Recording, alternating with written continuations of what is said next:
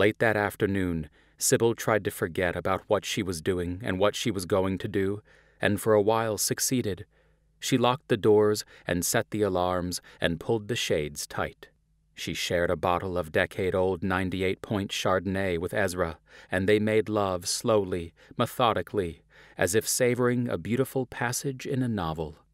Then, spent, they propped their heads up on pillows and watched through the oriel window airplanes flying across the sun-scorched evening horizon. Sybil unwrapped her legs from Ezra and sat up, back facing him.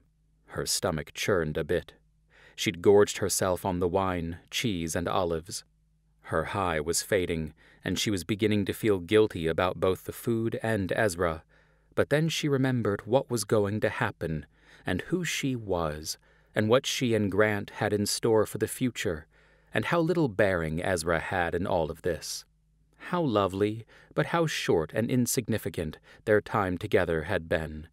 After a few years he would see this, and when he looked back, he would be grateful, and he would have a fun story to tell at parties, with a sly look of pride on his face. It would never have worked. She'd been a fool, of course, as was her fault, as an artist, to believe the impossible. Their paths had wonderfully converged, but they were traveling in opposite directions, always had and always would.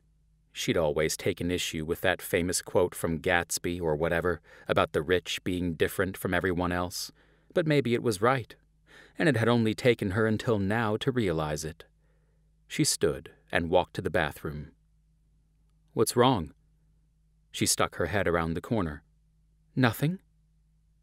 "This feels different." "What's different?" "All of this." His earnest look unnerved her.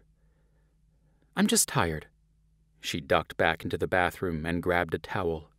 What was it Grant always said?